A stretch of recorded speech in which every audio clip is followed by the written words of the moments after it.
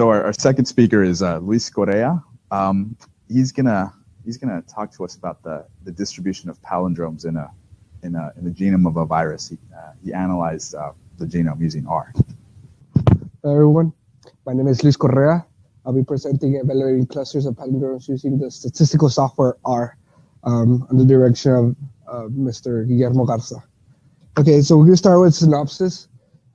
This is just basically the overview of what I'm going to talk about, the introduction, the research approach that we took, the R exploration, our discussion, future directions, acknowledgements, and references. Okay, so this is the introduction.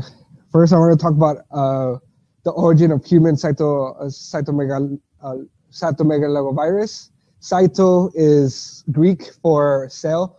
Megalovirus is just Greek for large. So this is just a large cell, a large virus cell. And Ribert H. actually first discovered a large cell in 1881. But then Smith, Rowe, and Weller, for the following years, 1956, and 1957, they decided to isolate the human CMV strain so that we can actually categorize it now. Just more detail about it, HCMV is actually part of the herpes family, and this family is just generally identified as herpes virus. The effects of HCMV is that 60 to 70% of adults in industrialized countries and almost 100% in emerging countries to get the actual disease. Actually, here in the United States, we're more prone to get the disease by body liquids, meaning sexually transmitted disease, or by blood transfusion, or breast cancer. This is a lifelong burden of antigenic T-cell surveillance, which means that it attacks the immune system and it makes the actual the person who has the virus lower its immune system. So I explained the mobility of the actual virus, which is it can be transferred to, it is presumed to transfer to bodily fluids, but they still haven't figured out the actual way of transmission. And then the origin of replication is the main factor that I want to talk about. This origin of replication is where the sequence is generally initiated from the virus, and that's what me and Mr. Garza were trying to do. We're trying to use R to figure out the probability of getting the origin of replication. So through a stats book manual that Mr. Garza gave me, we went through a section that entails the study that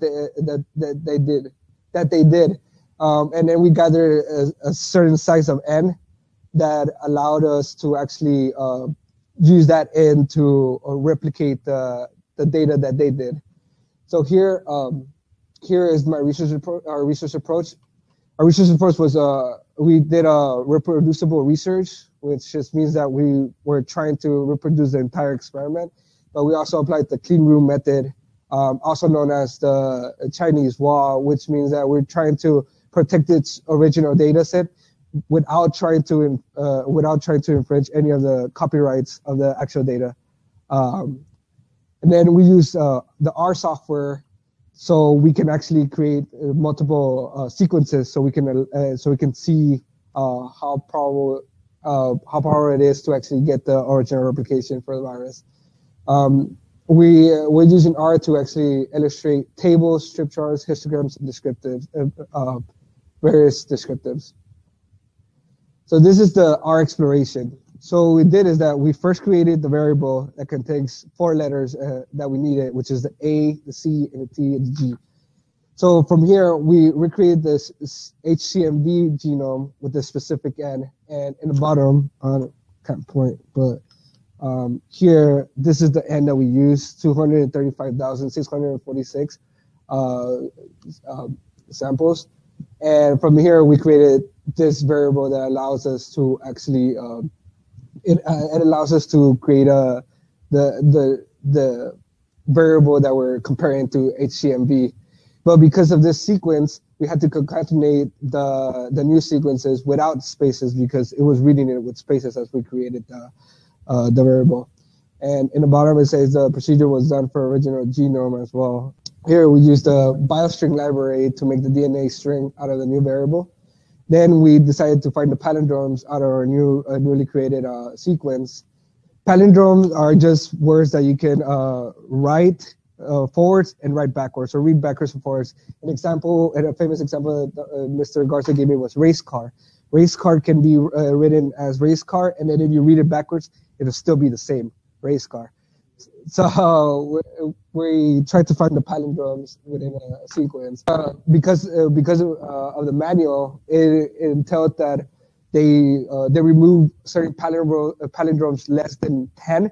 So that's what we did as well. We created a new variable that removed the palindromes that were less than 10, and we called it n palindromes too, so new palindromes.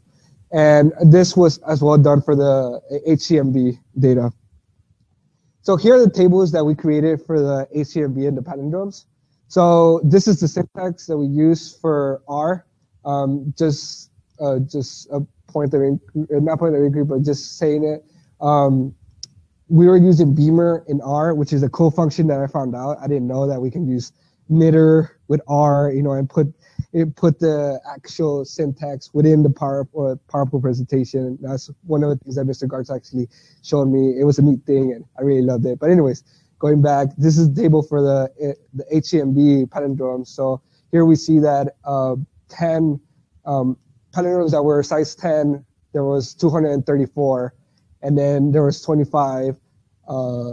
There was a size of 25 palindromes, but there was only one of those palindromes.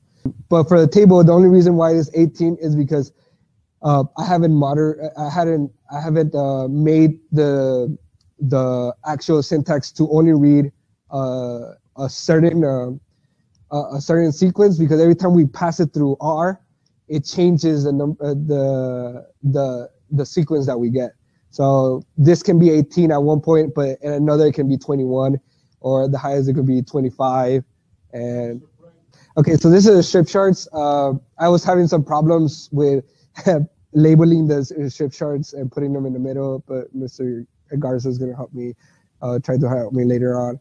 But this is what the strip chart would be if they were compared to each other. So here we have a large cluster of the actual palindromes in the HCMV data, but the randomly created one wasn't as didn't show as much cluster in the same in the same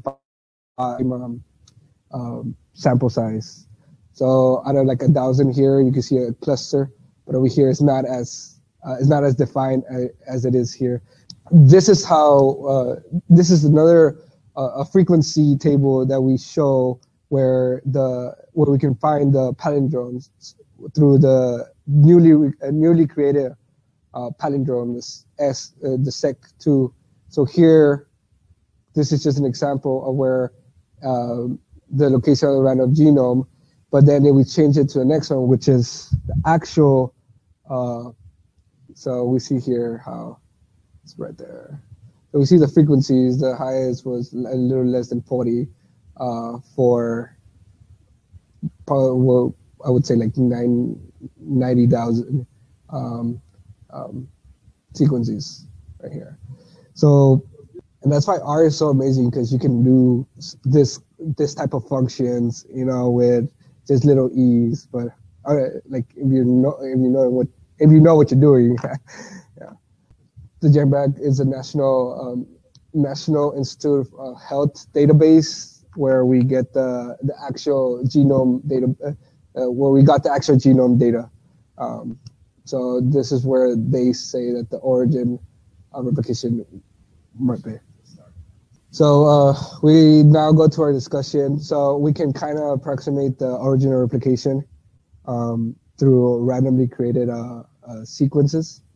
And then using R allowed us to create these cases and compare each of them with ease. So that's one of the basic, like, awesome features about R that allows you to do several comparisons on each other, and also it allows you to do PowerPoints. So we have here.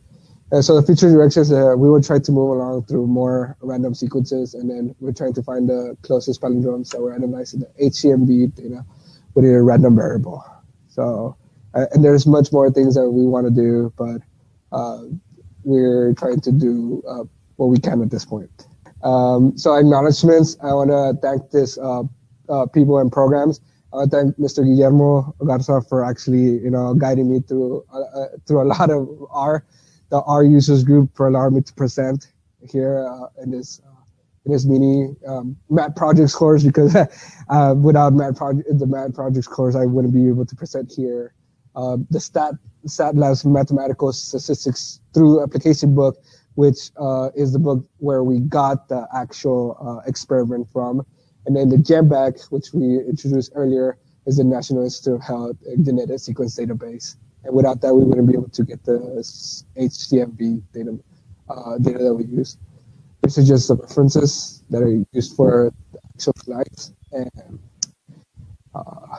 any questions? So, what was the title of the talk? It was evaluating clusters of palindromes using the statistical rule. Self is better, yeah, because to me this is a good example of the research. Any more questions? Thank you.